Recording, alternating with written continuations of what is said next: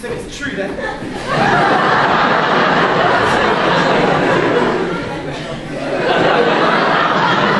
Harry Potter's come to Hogwarts. This is Crab, and this is Goyle. They're not here now. But I'm Draco. Draco Malfoy. I think my name's funny to you. No need to ask yours.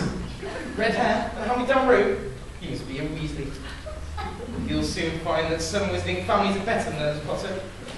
Don't be making friends of the wrong sort now, do we? I can help you there. I can tell the wrong sort for myself, mate. Fine.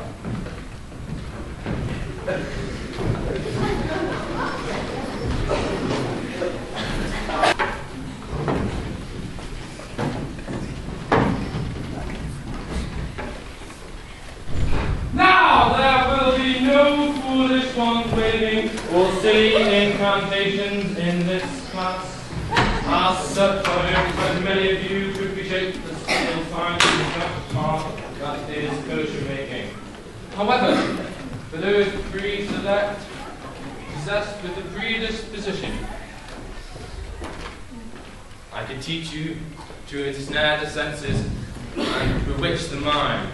I'll show you how to bottle fame, prove glory, and even put a strength in death. However, some of us become comfortable with the abilities so formidable that they feel confident enough not to pay attention. Mr. Potter, our new celebrity. Tell me, Mr. Potter, what do I get by unfiltered asphalt for an infusion of woodworm? You don't know? And what is the difference between Milkwood and Wolfsbane? Well, let's try again. Where would you look if I asked you to find me a bezoar? I don't know, sir. Pity. Clearly fame isn't everything. Is it, Mr. Potter?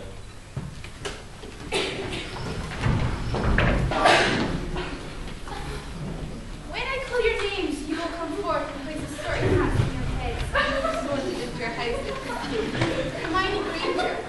And then, Rolanda. That's a lot, Mom. Ah, right then. Right, okay. Gryffindor!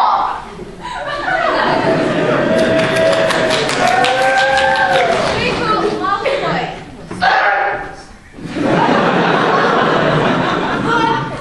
Weasley.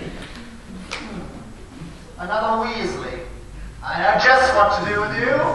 Gryffindor! Harry Potter. Difficult, very difficult. Plenty of courage, I see. Not a bad mind either, there's talent, oh yes. And a thirst to prove yourself. But where to put you? Not Slytherin, eh? Are you sure? You could be great, you know. It's all there in your head. And Slytherin will have you on your way to greatness, there's no doubt about that. No? Well, if you're sure, better be.